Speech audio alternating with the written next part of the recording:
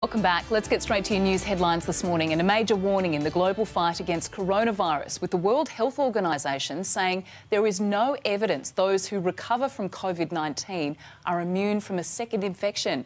Let's bring in our US correspondent Amelia Adams, who is in a bit of a windy New York for us this morning. Amelia, does this warning jeopardise America's hopes of returning back to normal?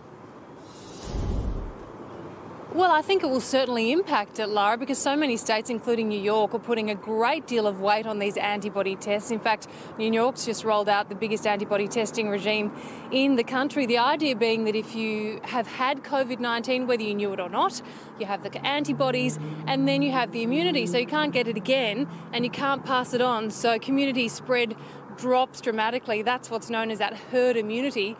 Then that informs governments to when they can give people the so-called immunity passport. So head out into the community, get back to work because you are safe. Now, what the World Health Organization is saying is it's not the case. There's simply not the evidence that these antibody tests are accurate or reliable, or that just because you've had it, you can't get it again. And it's really significant because a lot of states are beginning to reopen. Oklahoma, some businesses there, restaurants are open in Atlanta today, and in Georgia, it's proving really tricky. They've got bowling alleys and hair salons open today.